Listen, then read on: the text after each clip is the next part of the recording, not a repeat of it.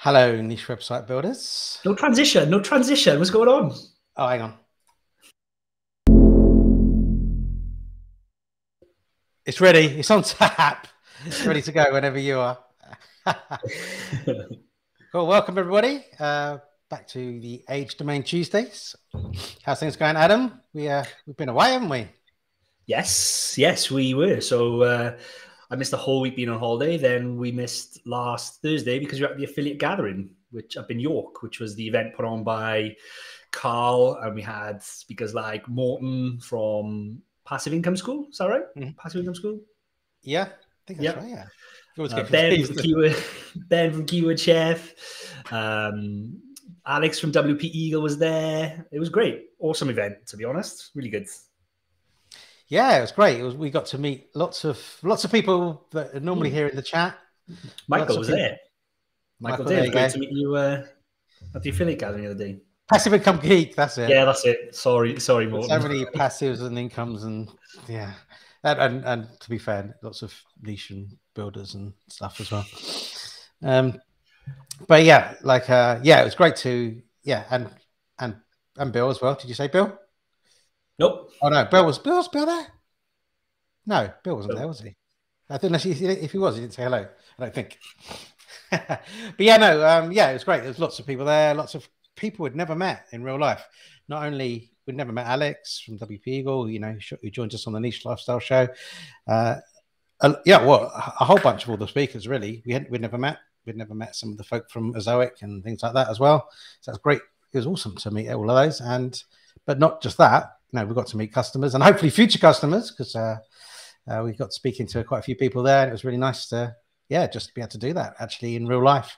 Yeah. When you spend so much time online with this lifestyle and what we're doing here. So, it's great. Really, really enjoyed it. Long way to York, though. It's a bit far. Yes. It's a bit far from most people in the country, I'd say. It was local for Carl, so that's all that matters. It was fine driving. I was excited driving there. Driving home was a nightmare. Slightly hungover after a long day at the event. Yeah, not good. Yeah. We can't complain. We had 4.5 hours, and then we had our colleague Dave who had 6. So yeah, it was a bit longer. But anyway, some people came from. That said, yeah, right. So there was someone who came from Australia. There's someone that came from Finland, and a few from the Netherlands. There's a whole bunch of people, right, from different parts of the world.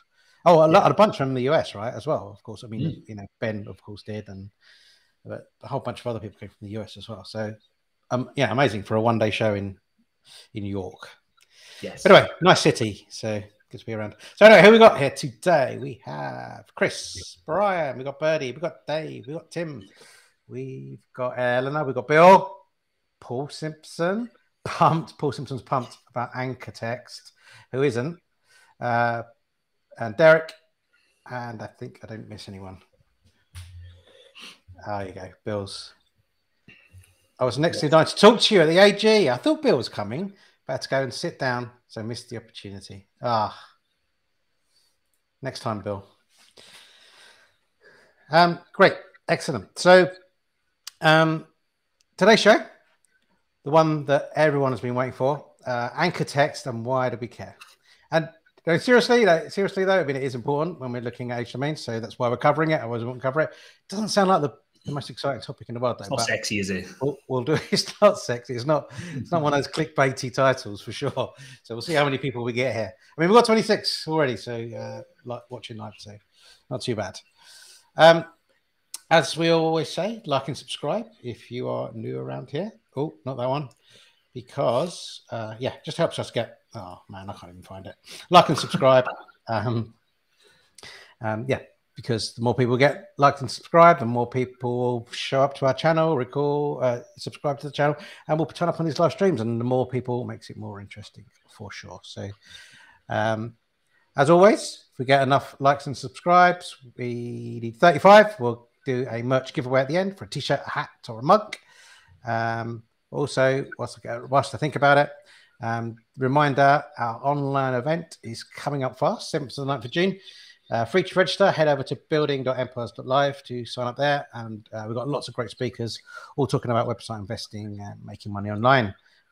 So go check it out. it's free, as I say, to register. Excellent.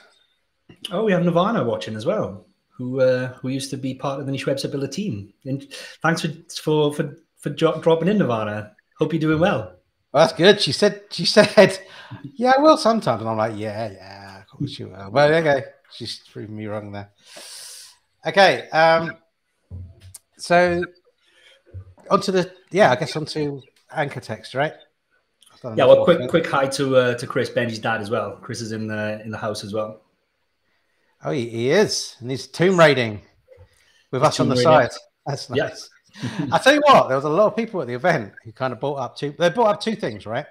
So they brought up tomb raiding quite a lot. A lot of people were really excited, like, and using it, and we don't get that kind of feedback like online very much. So it was great to talk to people in person who said they enjoyed it. Also, I'm taller than I look. Like everyone says, we think you're really short. I thought you're much taller in real life than you're online. I must have heard that 10 times over the course of the day. And I'm 6 foot tall. I'm bang on 6'2" tall. So if I'm actually a lot taller than I look, and I've been threatening to put the camera down my feet and point upwards, so it looks like I'm about 10 foot tall. So, but yeah, I'm taller than I look. Okay, all right. Enough of that. On to Backlit. Oh no, hang on. That's not not him. Presentation, is it? That's not him. No, that's last week's. Oh, hang on a minute. Technical issues, as usual. Very professional channel here we run, so it did that. Give me a second. What's it called? Anchor Text, right? Mm-hmm. Surely. Here we go. This other one says it's got the same title. Oh, yeah. It there. So I don't know. I'm hoping this is the right one. Otherwise, I might just have to share my screen. Oh, I'll tell you what. Oh, shit.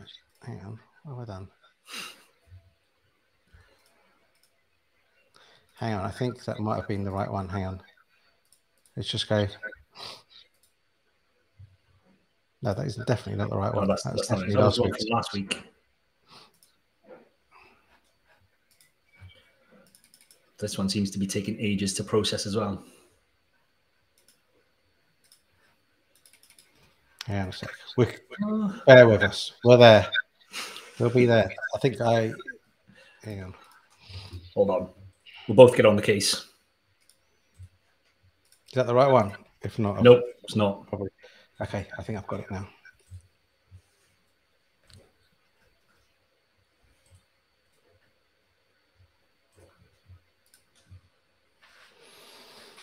If not, share my screen and we'll work it that way.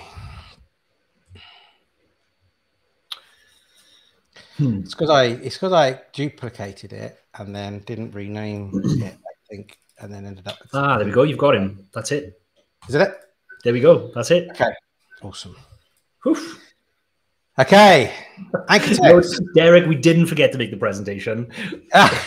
This is not like the kind of, oh my God, I can't find my homework. Oh, I definitely did it. It was in my bag this morning when I left the house. It's just not here now. Yeah, definitely bluffing. Definitely bluffing. Okay. So as you know, with these shorts that we're doing, like go back to basics, but then hopefully it's got some more useful information as we go. So depending on the level you're at, hopefully we cover you off. But from the beginning, then, you know, what is Anchor Text? Anchor Text is the clickable text in a hyperlink. So I've given an example there of clickable text as it generally looks on a web page. So whilst Anchor Text often links to other web pages, it can also be used to download files or initiate other features on the page. For example, you might click on a hyperlink and it might pop up a light box or do something else there kind of on the page. So it can be used for a number of different things. And, you know, really what, you know, the purpose of Anchor Text is to really give your readers an idea of what they are to expect when they click on that link. So it should be like a pointer, really, like a flag to say, click this link. This is where you're going to go. This is what you can expect when you get out the other side. And it also tells the Google algorithm what your content is about and the topics you're linking to in your copy. So we'll cover off more about that, but that's specifically about, okay, it's it's what for specifically what your page is about and what you're linking to. And what we'll talk about in a minute is like, well, what if people are linking to you and what anchor text they've used. But this is like gives Google an idea of what your page is about when you're linking to other stuff as well. And often as SEOs, we don't think of it that way around. We often think of it about incoming quite often, not outbound. But also Google uses outbound anchor text to work out what your page is about. So there's a whole bunch of different types of anchor text that you'll often hear talked about in the SEO world. So there's exact match. So an exact match is it's basically an exact keyword match. So if you're looking to rank your page for a specific keyword and you use that specific keyword in the anchor text, that's called exact match.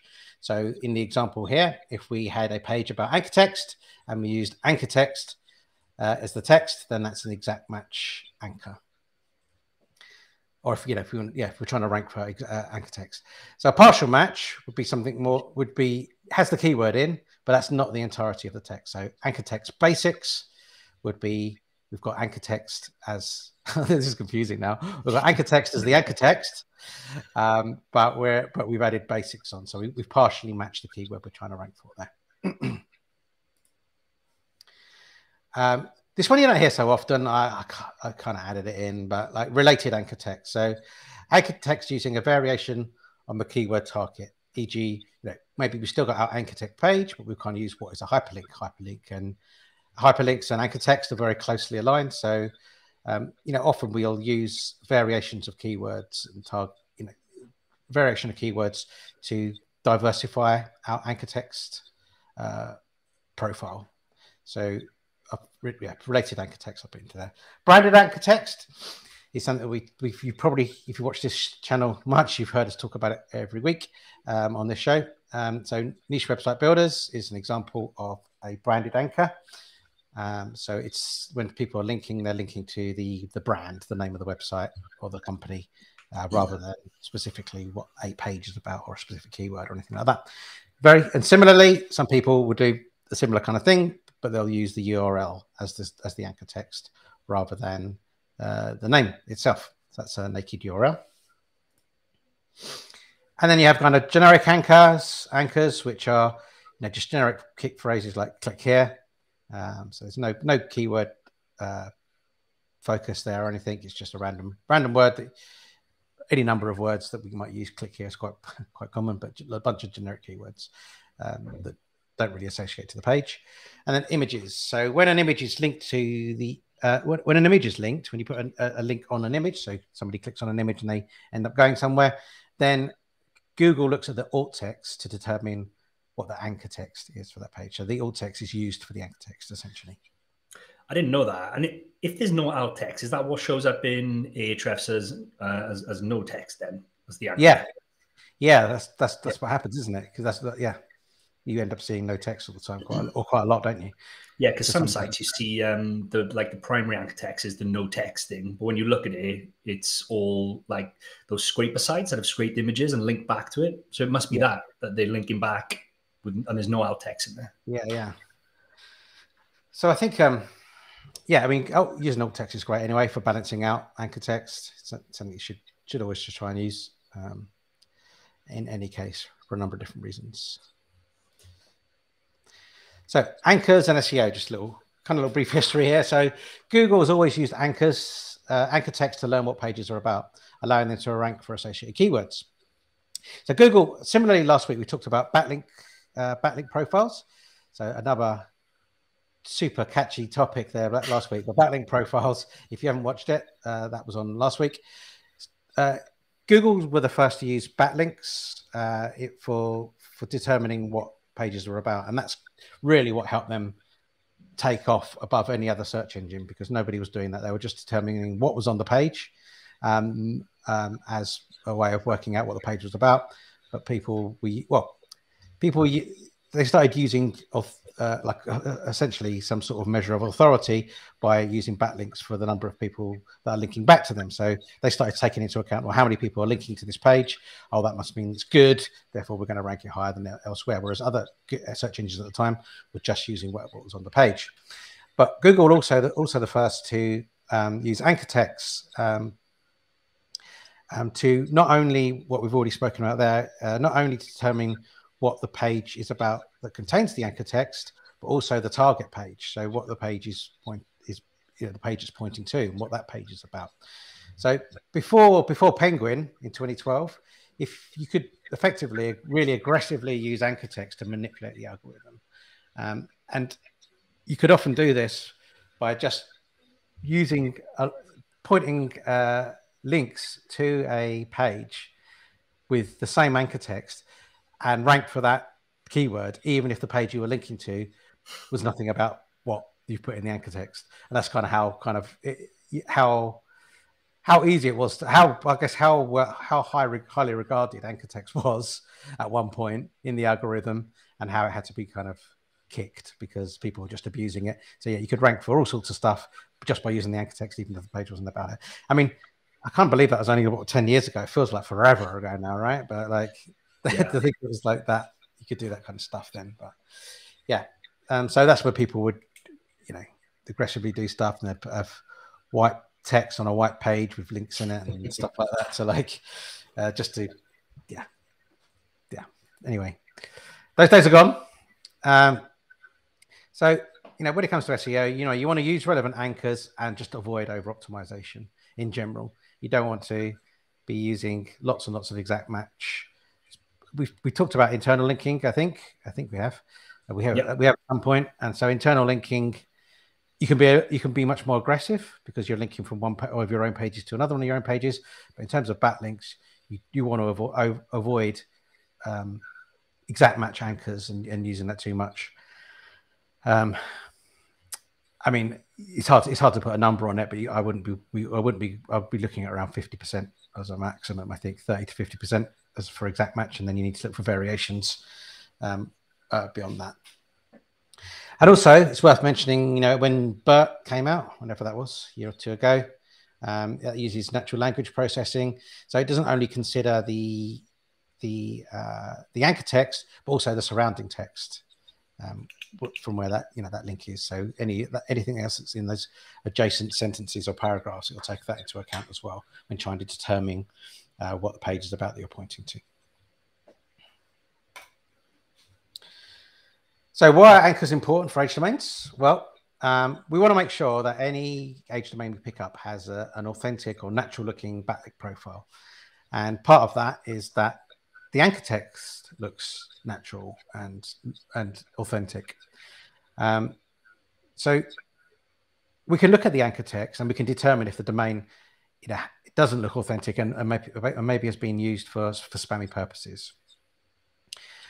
I'll come on to how some of the things for some of the checks you can do there. But what is worth bearing in mind is something that's just an immediate kind of obvious thing that we kind of look at when we're looking at anchors is for most sites on the web, unless there's exceptional circumstances, pretty much every site on the web that has backlinks naturally, you would expect the branded anchors and the naked URLs and things like that type to be by far the most predominant type of anchor text. That just is just the way how it is and just the way it falls most often. So if you're finding that your branded anchors are like way down the page and you've got lots of other stuff above it that looks specifically, if it looks keyword rich, or maybe it's just like we'll go on to like different those kind of spammy words or keyword rich, then it's probably being manipulated in some way. So if branded anchors are not dominant, then manipulation may have taken place. Google can figure out manipulation pretty easy these days. We can do it ourselves pretty easily in Ahrefs and tools like that. It's pretty obvious to spot, and more investigation is needed.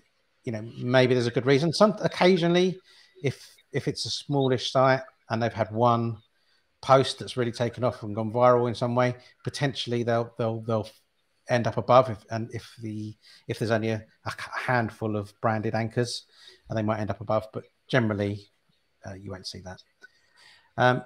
Domains with the manipulated anchor text should be avoided. We just don't know how Google is now viewing that domain, if it's been manipulated, and maybe Google's flagged that domain and it's not something we want to try and build a site on, knowing that the handbrake might be slightly on. Now, you do see guides and stuff for how you can fix sites with manipulated anchor text, and try and fix that by basically watering that down by getting more links, diluting it. Yeah. So just add building more links basically and watering it down. Now, yes, yeah, you can do that. Personally, like for us, anything that we see is that is one red flag, as we mentioned before, for our H domains. We just dodge it. We don't want to go through that work to try and fix it. And can we guarantee it's fixable? Maybe not. Maybe yes. Like, it's something that you can do yourself if you've got that issue. But for us, for picking up H domains, we just kind of dodge that as a thing straight away. In addition, what you got to think about is if the previous owner was willing to manipulate the anchor text, then that could just be the tip of the iceberg.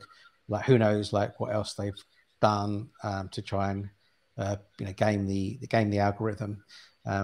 Generally, you can kind of pick up other things as well that they may have done, but not always. But if they've done that, then who's to say they haven't done something else that you're not finding or spotting? So it's just we'll avoid that. That's had an owner that we're not interested in picking up from. Okay, so what other things do we need to check when we're reviewing an H domain?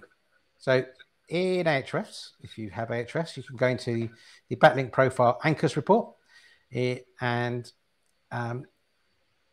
you can take a look at the anchor. So has the anchor text been manipulated? So, for example, I'll give you the example there.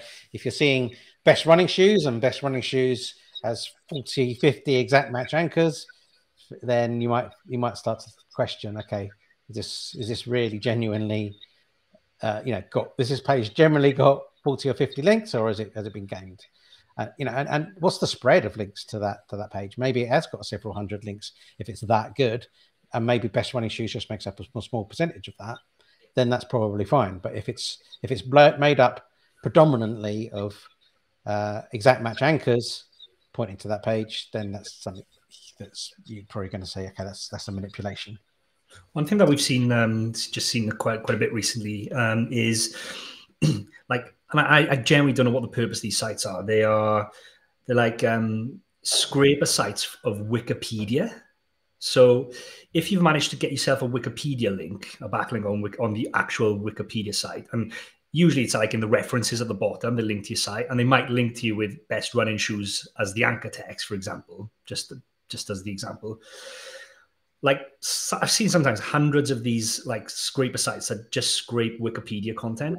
And then you'll see then that best running shoes is like the top anchor for that page, maybe.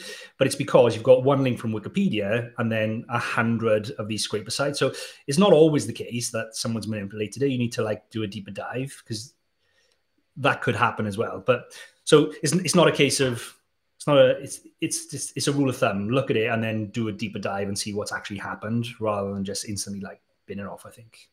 Yeah, for sure. I think any of these things need some investigation. Yeah, we've talked about the scraper sites before a little bit. I think that's probably something we can pick up on a little bit more at some point. But yeah, so yeah, best running shoes. I've kind of forgot. I think I was going to make another point on that, but I've kind of. I'll move on. So yeah, again, like we always mention, check for undesirable keywords in the anchor text. Such as porn or gambling, Viagra, payday loans, that kind of stuff. If the site's been, if that's the kind of stuff that you've got in the anchor text, then it's likely that the site's been used for purposes beyond the niche that we're going to be wanting to go into. And just to be clear, when we're talking about this anchor text, this is from the backlink profile. So this is what the anchor text that other sites have used to link to our site. Rather than vice versa, in case that wasn't clear. So if people are linking to our site with Viagra kind of anchor texts or gambling type anchor text, then that's not good news. We want to avoid that kind of stuff. Google's hot on that kind of stuff. We don't want Google to think that our site is associated with any of that at all, unless we're doing a gambling site. Right? Then we'll be fine with it. But if we're not, then you probably want to avoid it. Yes. And again, you would have heard this kind of a few times. want to check for foreign characters, if there's Chinese or Japanese characters, quite often you'll see pop up, or any language kind of in general, then this just suggests some conflict in the history of the domain. And as we've mentioned 100 times, like, relevance is just key. So if this site used to target a different audience in a different market, regardless of the fact if the domain was, if you translate that text and it's all kind of niche related text, that's fine. But like, I would still say, that's got a pitted history. It's had different things. Its traffic's probably come from different sources in the past. It's just that we want it to be clean as possible. So yeah, we want to avoid any kind of foreign characters and things in there. And last but not least, you can review the outgoing links anchors report in Ahref, which is kind of slightly lower down the page on the menu. And also look for spammy outbound anchor text. So this is anchor text that we've created on our own site or on this domain that's been created on this domain and pointing to other sites. So if we're then pointing out to other sites with keywords like gambling or even just non-niche related stuff, it's potentially suggesting that they were selling links or that the site was used as a PBN, both of which we want to avoid, again, having a site that's kind of got that history. So that would be another thing to look out for, and just to, will be an immediate red flag as well if we spotted that. Yeah. That. Awesome. Anchor text. We didn't say there's if you've got any questions throughout, doesn't have to be about on the top of today's topic. It can be about today's topic. It doesn't have to be about today's topic. Anything to do with H domains or even website investing in general, feel free to put it in the chat. We'll pick it up as we go along the way. Oh, Maeve's got a hat. Yes, hats. Maeve's pushing for a hoodie, I think. So I've seen the email I used. She's really pushing for a hoodie. So we might have to look again some hoodies. Maeve, you was going to send over some pictures as well. I still think I haven't got any pictures. Send some shots. Actually, Maeve was on the show, wasn't she, a few weeks back? So we take a screenshot. I think so. No, oh, wasn't it Maeve? No, someone else. I'm confused again. Maybe it wasn't Maeve that was going to send over some pictures. It was. Oh, who was it? I've forgotten now. Carly. Anyway, Carly. It was Carly. That's it. Carly's not here today, I don't think. You can't harass her for not sending the photos. Okay, so excellent. Again, I think we've got a question here. Let's see. Let's enter the question mark, so I guess we do. What do you think about a travel site that's focused on different continent and links and using it for other continents still kind of relevant? I'm assuming you mean like it was a travel site about traveling around Europe, and now you want to repurpose it as a travel site traveling around the US, maybe? Is that what the question potentially means?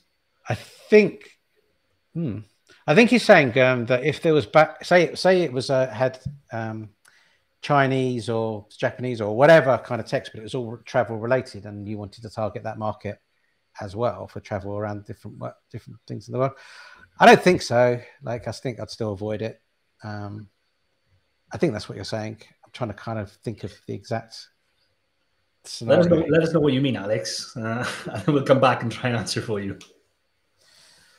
Cool. Okay, so great. Let's.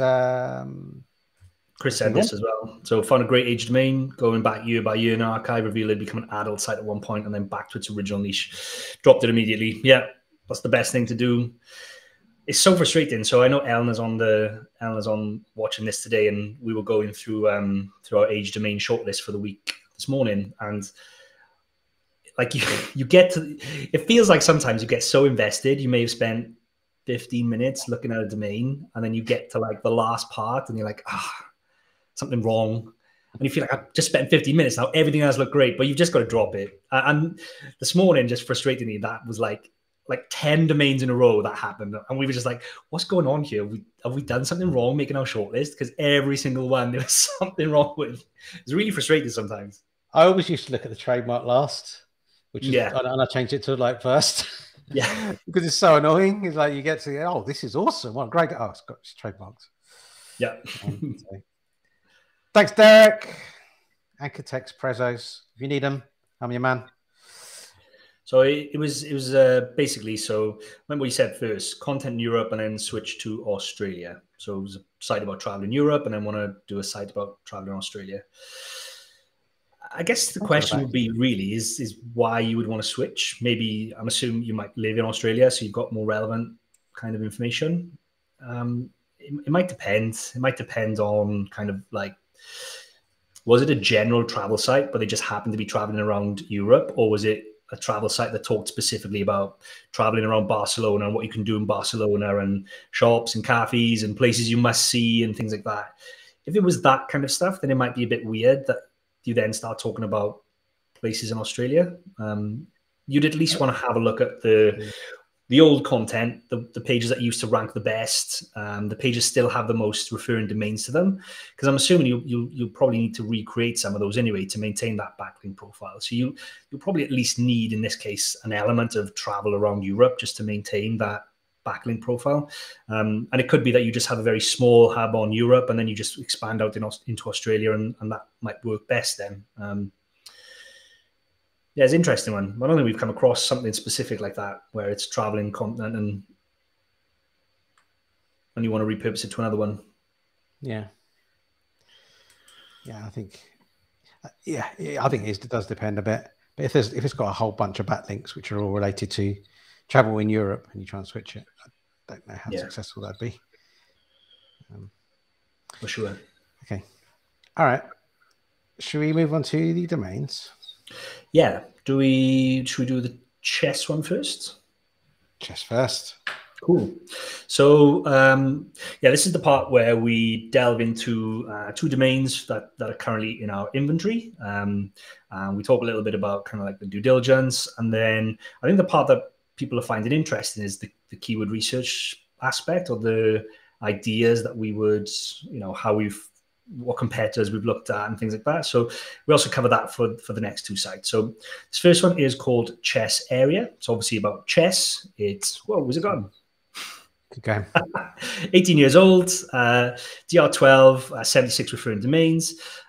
It's got links from like Chess USA and Chess Maniac, and it's a couple more chess related sites. And then interestingly, we found a really awesome competitor that would be perfect for tomb raiding. So chesspathways.com.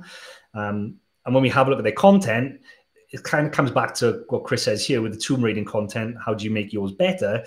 We struggled initially to think, how would we even make content that was the same, until we found a solution to what we would do. So that's interesting. But we'll go through that in a sec. So I'll just take that off, Mark. I'll share my screen and we'll go through it. Don't forget to like and subscribe. Got 27 likes. So need, what is it? 8 more to get for the merch giveaway. Cool. So this is the domain in Ahrefs. So DR12, 77 referring domains, a history of traffic, and then the site basically went offline in 2019. And I'll just show you, the site didn't really change too much when it was actually online. So back in 2006, this is what it looked like. It looks like a site from 2006, but it talks about kind of opening moves and training programs and chess openings and online lessons and how to improve your chess. And they even had a small forum, which I think they abandoned a little bit later. So it basically a site about chess. And we fast forward a little bit, and I fast forwarded to 2015 because it was redesigned and then it didn't change at all. And basically it's a website that teaches people how to play chess. So they have a chess course. They have a 13-month chess course, which apparently they took many years of intensive work to put together. But it's basically to make you become a great chess player within a year, essentially. I think it's an intense course. I don't think the course was for beginners, essentially. And then that's the way it looked in 2016, and then 2019, and then it went offline, essentially. So nothing much to report back here. There was, no massive redesigns. The site didn't go offline for a long time and come back online or anything like that. It was just a very simple website about the chess course that these guys had made. So if we look at the anchor text, because obviously this is very relevant to what we talked about, the primary anchor text is branded, so Chess Area. and then branded, chessarea.com. And this is what we talked about with the no text thing. So this is where a website is linked via an image and the image doesn't have any alt text in there. And you typically see this through those scraper sites that pretty much every website has links from these days. There's no escaping them. I don't know where they come from. I don't know what their purpose is, but they just seem to be everywhere at the moment. And then we've got another branded one, and then we've got learning chess area. So it's all very branded. It's all about chess area, kind of what you would expect to see. And then we go down a little bit, and we're down to one referring domain now. So, this is just one website linking back, and there's nothing untoward there. It's what you would expect to see from a chess website, essentially. And then in the referring domains, so we've got some decent DR domains at the top. And then if we search for chess, we've got KennethWorldChessClub.org, ChessUSA.com, ChessManiac, Chess Chat, Chess Pub. So these ones down here are not super authoritative, but they're very relevant. And on our live show last week, we talked about, having a mix of both, having a mix of high authority and niche relevant. And this definitely has niche relevant links from other chess websites.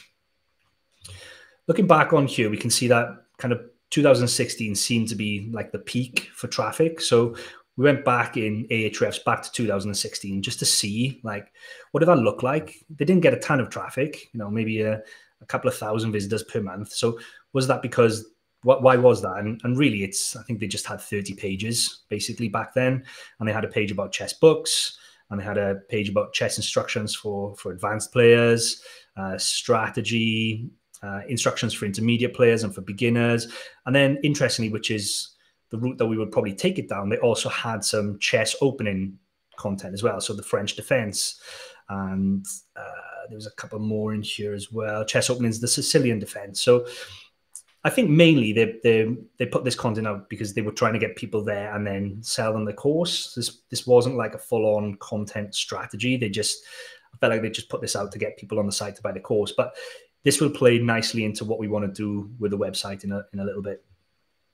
And then if we have a look at the organic keywords from the same time, it just represents what was on the page. We do this and we have a look then through from 2016 through to 2019, just kind of spot checking to make sure that there's no keywords in there in case we've missed anything from way back or anything. And it's all to do with chess. So chess books, how to become a chess grandmaster, books on chess, smart chess moves, the kinds of things, keywords that you would expect a chess site to be ranking for, basically.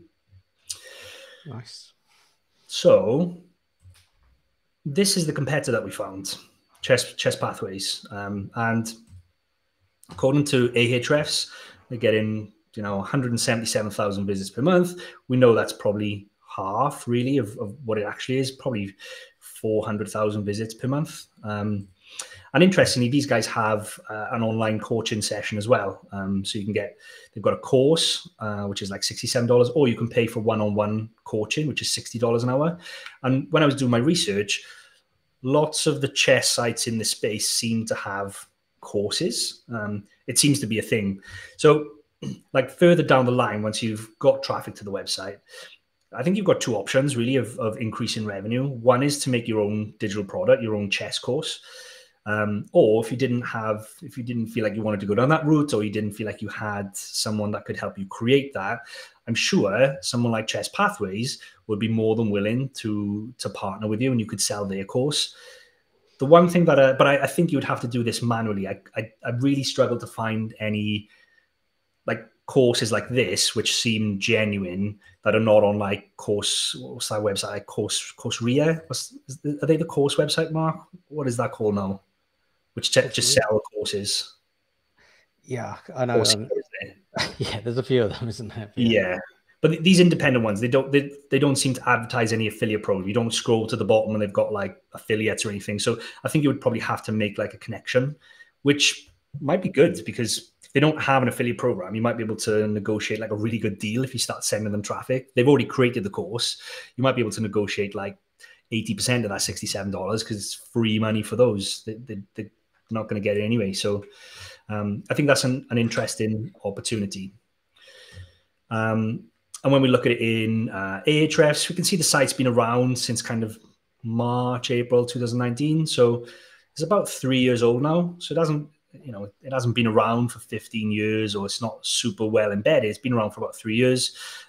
Started on a fresh domain, so it was not built on an age domain or anything. So this kind of shows you what you can do with a fresh domain in about 3 years in this space. And then when we look at the content, they're doing that with just 93 pieces of content, which is really good. Like when you work it out on a content per page basis, to get that kind of content with less than 100 pieces of content is awesome. And when we look at it, doesn't have to be 3 years at that point, does it? I mean, you could do this within a couple of months, basically. Like it wouldn't take long to make 100 pieces of content. It depends how long it takes to rank, as well. But it should be quicker than 3 years. Exactly. And when we look at the kind of content they have, like very politely, they've structured the URLs quite nicely for us, so we can see that they've got a chess openings page, and then we can see all the chess opening kind of pages, and then anything that doesn't have like the chess opening is another moves page, but it's not an opening page. So we've got like a defense and an attack and a defense and things like that. And when we have a look at these, so I've opened up this Queen's Gambit page. It's not super complicated, and there's not a ton of text. So this is about 1,000 words. But when we first looked at this, we were like, oh my God, actually, these images are really important to the piece of content. And like, you obviously can't just save this image and put it on your own website. Like, how would we make this? But lo and behold, there is a free chessboard image creator where you can literally move your pieces on the board, and you can highlight. So like D2 to D4, and you can highlight where you want pieces to move. So the problem of creating these, which, I think might put other content creators off. Like initially, this put me straight off. I was like, oh my God, how would I create that? This just sounds like a hassle. But in actual fact, with a little bit of research, it's actually quite simple to create something like this. And I definitely feel that we could do a better job of formatting the content. I don't think it's laid out very well. There's not a ton of space between here. It just looks like it's hard to read. Yeah, I mean, look at even that call to action, which is their course one. It's just red text. Yeah, exactly. And then also there's, a big part of our strategy when we do our Tomb Raiding to make the content better is FAQs, like to add FAQs at the bottom. And this one might be a bad example because Queen's Gambit is a film, but if we Google Sicilian defense, for example, you've got all these questions which you can add in, which, just gives it that depth, a little bit more depth than the competitor, because they probably haven't covered why it's the best. And is it an aggressive defense, or is it the best defense for black in chess? They don't have that. They just talk about the moves. So we could definitely make content that's better than this. I think looks better and it is more in depth, basically. Look at the bottom there in the footer. Look at who's done the website as well. It was meant to be. This Anchors Design. Anchors Design. Yes. Talking about Anchors today. Cool. Yeah, for sure. But yeah, this is our idea for the site. And aside from this, so this site only covers essentially like the opening moves and defensive moves and stuff. They've almost completely forgotten that there's physical products in the space. There's like chessboards, and you've got like electronic learning devices and stuff. So this isn't the only way you can go, or you could do this and then you could expand into other areas of chess. Like chess is more than just these opening moves and defense moves. There's products and there's other things you can go and look at promoting. And really, I wonder if there's also the opportunity to just push other people's courses, to do course reviews. There's loads of courses out there for chess. Like almost every chess website has a course. And I imagine if you are looking at purchasing some of these courses, they must have search volume, because there's so many courses out there for chess. So you might be able to get away with reviewing digital products as well, and digital courses. Awesome. Yeah, that's the chess website. Quite a lot of scope, even though it seems quite narrow. It's quite a lot of scope for sure. Yeah. Awesome. Sure. Thanks to Chris for pointing out that I didn't mention that we're doing age domain teardowns here, but the two we're doing today, as we do every week, are available on our site to buy. So if you like the look of it, and it's something that interests you, then you can go ahead and pick those up on our site as well. Yes. We're at 36 likes, so we're already there. Should we just call it a day? Yeah, let's wrap it up. Let's do the baseball one too. Cool. So this one is Travel Baseball Central. And it's 5 years old, 132 referring domains, lots of kind of sports related referring domains in there, which is great. Being a sport website, it's a DR10, and this is one of the competitors that we found. So baseballtrainingworld.com, it's a DR9. SEMrush is getting 53,000 visits. I managed to find quite a few like low DR sites, and then also I found a really interesting angle. The competitor that I found in that space is a high DR, but it shows you the potential for just thinking outside the box and doing content that other people may not be thinking of doing. So I'll if you get rid of this, Mark, I'll share my screen and we'll go through that one as well.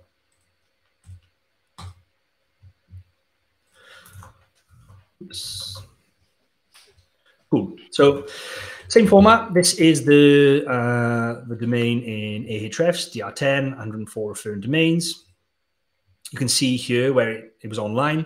I used to get a decent amount of traffic, to be honest. A couple of thousand, probably in reality, like 10 to 20,000 visitors around this peak here. And then you can see clearly where it went offline and obviously didn't come back online until it's just expired recently. So this is what the site looked like back in the day. And this is one of the downsides when we did our live stream on Wayback. Sometimes it doesn't pull out, doesn't pull out the images or the formatting, but luckily sometimes it does as well. So that's what it looked like in 2016, but really it looked like this. Wayback just hadn't captured it correctly. And the website is about kind of travel baseball, which being in the UK, we don't really play baseball, but essentially it's when people go from playing kind of like local baseball, like mini league, and then they start traveling around. They're typically more professional, and they start traveling around to tournaments and playing as a team, like a traveling team essentially. So the website covered things like tournaments, so you could search for where these tournaments are on the different fields and different tryouts for different teams and the actual teams and the coaches. So it's basically everything you'd wanted to know about travel baseball. And then the site pretty much stayed the same in terms of design. I think this is a slightly updated design, like the logo is still the same, but a different color, etc. But covered the same topics. And then Wayback didn't really pick these ones out until it went offline. Then basically in 2021, basically. So that was the domain, and I've realized now that I've not pulled up any of the other pages that I needed here. So go on, you go for it. Yeah, so I mean, just going back to the chess one there, Stuart mentioned, lots of people sell chess training too, as Adam kind of mentioned, but you can sell the leads. So you could easily do reviews of chess training courses as well as a thing, and then sell leads to those courses off the back of that. So yeah, for sure. Yes. So just change the dates. Cool. So interestingly with this one, even though it's been offline since kind of 2021, it's still indexed and still ranking for some keywords. And if we have a look at what they are, they're all baseball related ones, obviously. So we've got Central Valley Baseball Connection and Youth Baseball Message Boards. So this just goes to show that even though a domain has been offline for some time, like typically it doesn't have an impact on it.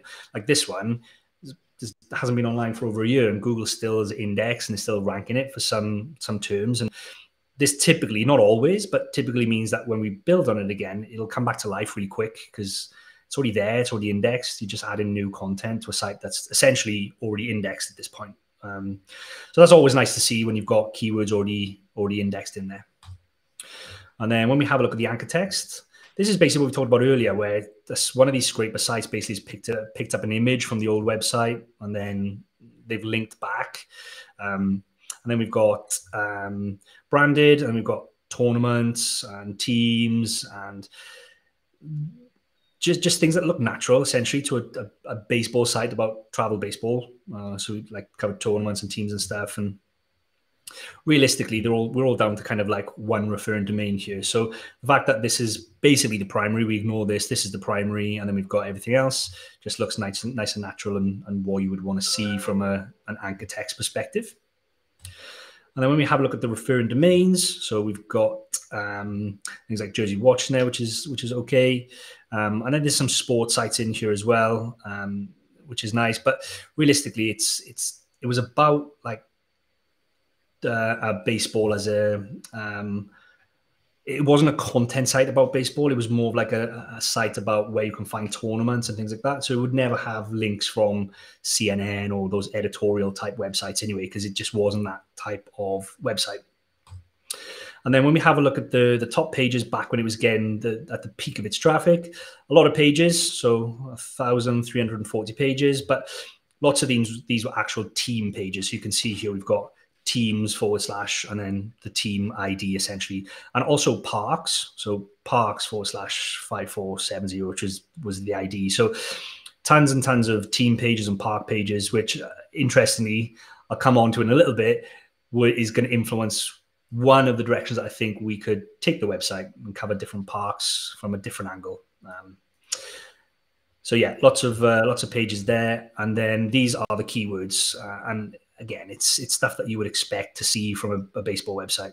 I feel like I've said that a lot today, but I don't know how else to say that this is what you would expect. There's nothing untoward in there.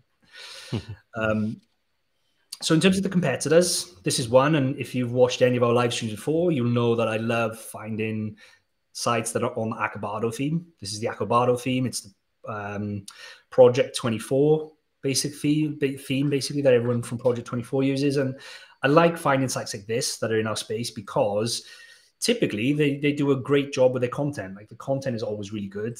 Usually the keyword research is really good too. And if we can find a site like this that is weaker or has roughly the same DR as our website, then it's great. This is great for tomb raiding. Like it's tomb raiding paradise when you find these types of websites. So this is the site that we showed earlier. So SEMrush said kind of 50 to 60,000 visits. This shows 40,000, and that site's fairly new. Kind of come online like January 2021. So it's like a year and a half old.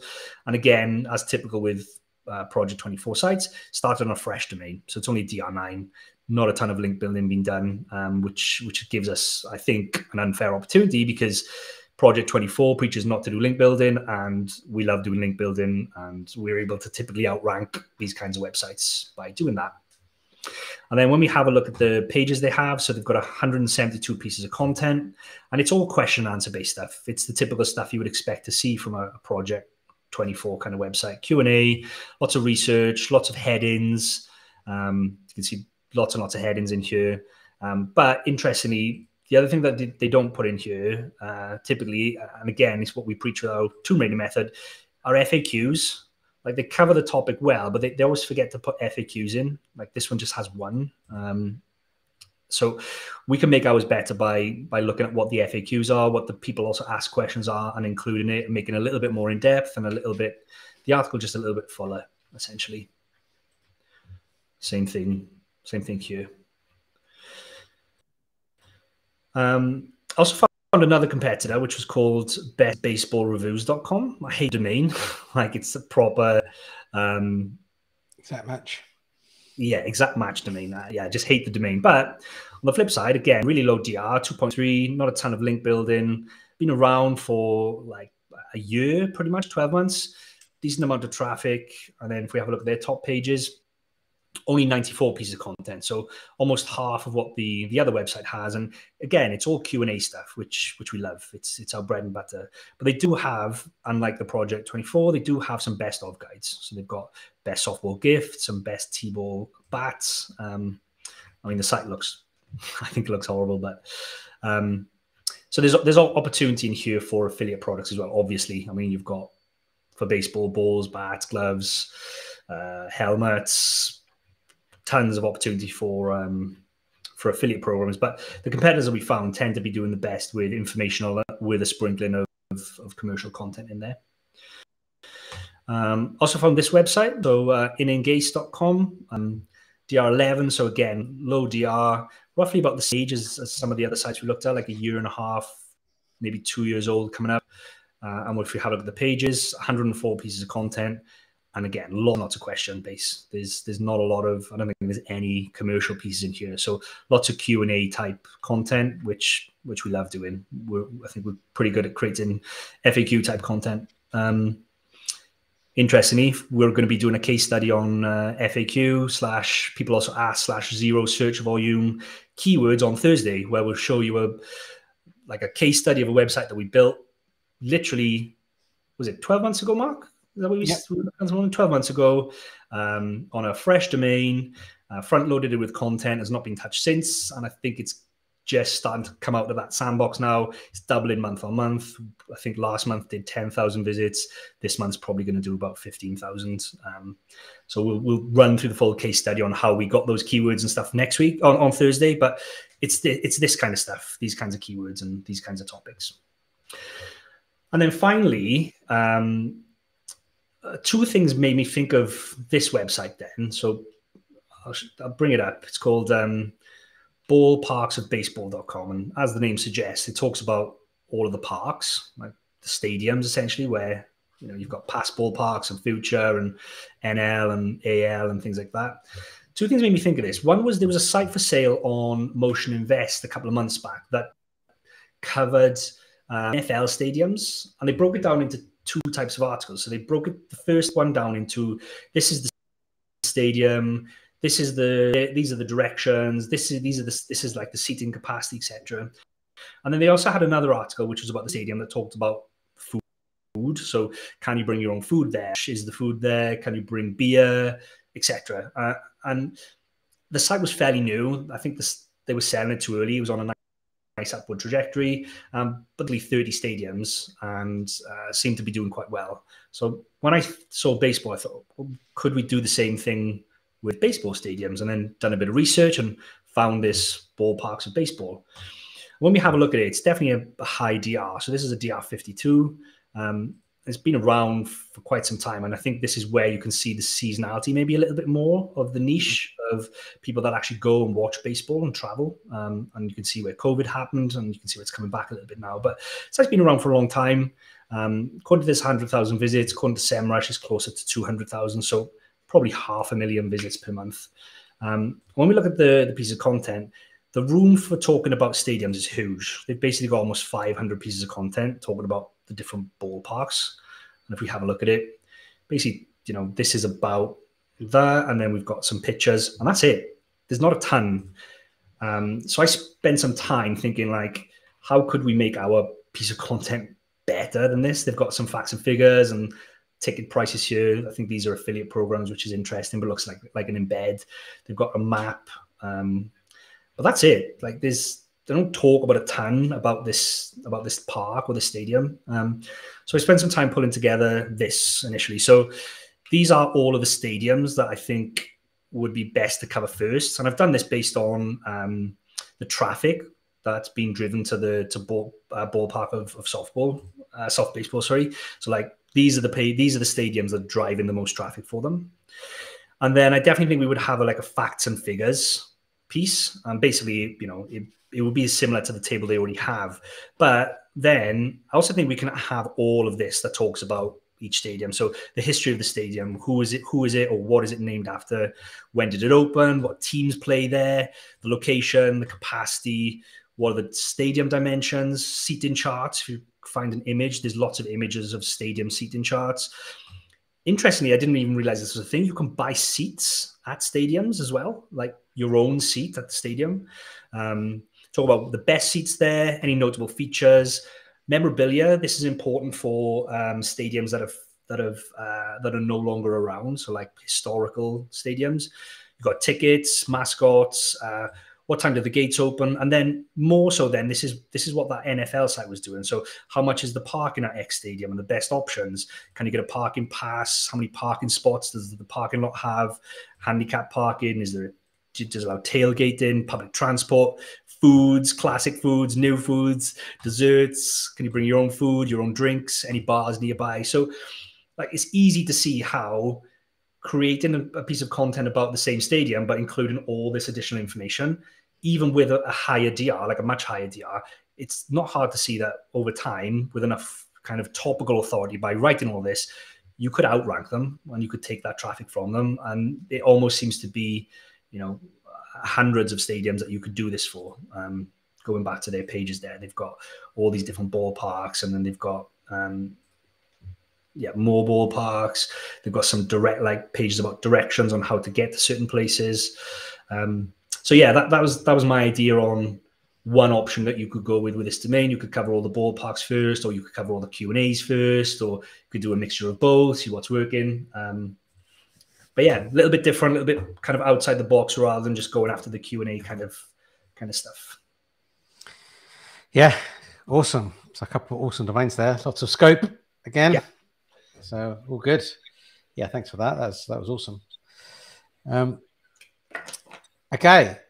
So yeah, as I said, they're both available on our site, those domains, if there's something that interests you. Otherwise, it's merch draw time. If you're interested in getting into the draw for a t-shirt or for a mug or for a hat, then type something in the chat now. Anything, don't have to be anything. It could be hello, but you need to type something in the chat in the next 2 minutes or so. That's how YouTube works. You won't get entered in the draw unless you type something into the chat. So go ahead. While you guys are doing that, we'll answer Derek's question. So what do you think of having a news section on the website, pulling live news on the niche? Does it slow down the site and potentially make it lose rank? I don't know is the honest answer. I've not done anything with news websites. I know there's certain nuances that you have to do with news websites. Typically, if you want traffic from the news section to get into Google News and get it approved with Google News, and there's all kinds of little bits that you need to be aware of to get it approved with Google News. And I think you've also got to think then, where's that content coming from? Are you using a plugin to automatically scrape news and put on your website? Like, does that offer any value? Are you going to build a team that creates the content very quickly for you when news comes out? Like, I don't know. It's something I've not explored personally, and just because of those facts there, I don't know if Mark has got any other kind of take on it, but I don't know. It's not for me. I'm just looking at your backlit moustache you've got at the moment. I know, it's nice, isn't it? I look like Eggman. My son's watching Sonic. It looks like Eggman, yeah. A glowing moustache. It's awesome. Trying to get it in my eyes, like. Yeah, I think. I mean, if you're embedding anything, right, like embedding YouTube videos and stuff like that, it's going to be similar, I imagine. I think it's fine. There's mitigations that you can do for that. You can get stuff like that to load after the rest of the pages is loaded and stuff like that if you really wanted to. I think it's just a case of trying it out and seeing what effect it has. But yeah, it might slow it down. But so does a lot of things, like I say, like embedding YouTube. So yeah, it depends. It depends on what you're putting in and what embed you're using, I think. Yes. Test it. Okay, a couple more, or another minute to get your name in the chat. And then question from Wayne: if you had a domain that place in the UK and US, how would you build that when there's lots of traffic for both locations? If it's an age domain, Wayne, then I would probably look at where it was ranking for previously. Typically, one is more dominant than the other. Like you wouldn't see like an equal split between US and UK traffic. But pretty much all the sites that we build are focused towards the US because it's the bigger market, it's the bigger opportunity. Like search volume typically is a lot higher for the same kinds of things in the US than it is in the UK. So, I'd probably go US rather than UK.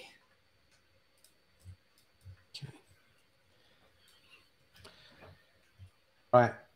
Are we ready? Are we going to do the draw? Literally does. Trying to get it lined up like perfect.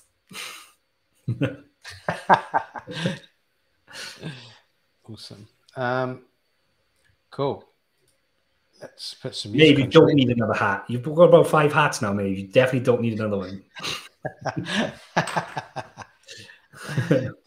Is everybody in there? I need to close the blind because that's actually doing my head in a sec. And let's got these people out. A couple more joined. There we go.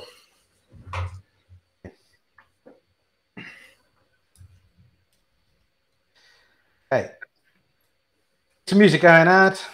Oh, yeah. Get the music. Bit of chill today. Nice. Okay, let's go.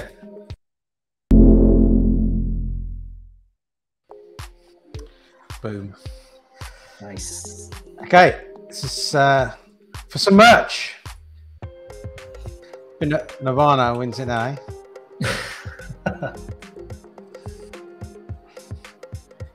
Nirvana's already got a nice purple shirt. I'm sure she wears it. It's gonna be Nirvana. Mate, this is a fix. Oh, hang on. It was Naomi. Naomi. It seemed like it was going to catch up to That was Nirvana. so close. Well done, Naomi. Well done, Naomi. Head over to the website, hit up the chat or the contact form to claim your merch. If you were at the affiliate gathering event, we took some cups with us, and honestly, we couldn't give them away. We took way too many than we needed, and at the end, it felt like something from The Apprentice, where me and Eleanor were just trying to give these cups to anybody that would take them because we didn't want to pack them back up and take them home. So floating out there from the affiliate gathering is probably like, I don't know, 72 mugs and 72 mugs. Number of pence somewhere. Yeah, but yeah, they're not as good as the mugs on the stream though, so don't worry. Yeah. I got one. Oh, sorry, Stuart got one. They're brilliant, Stuart. They're good mugs. Because there's two more questions in here, I think. And then, so there is this one.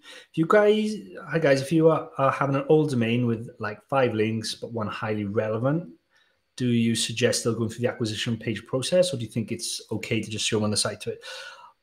I don't know, Paul. I would be highly suspicious if you had a domain with 6 links and one was really awesome. Like most stage domains we find which are good, like tend to have, hundreds of links. So I don't know. It would be interesting to hear the story of how you managed to find a site with kind of just like 6 links, maybe. I don't know. What do you think, Mark? 301. I mean, depends what you pick it up for. But generally, if you want, you're still not going to get much authority. It depends how good that good link is, I suppose. You're not going to get a lot of authority from it. You probably want to try and use 301 sparingly-ish.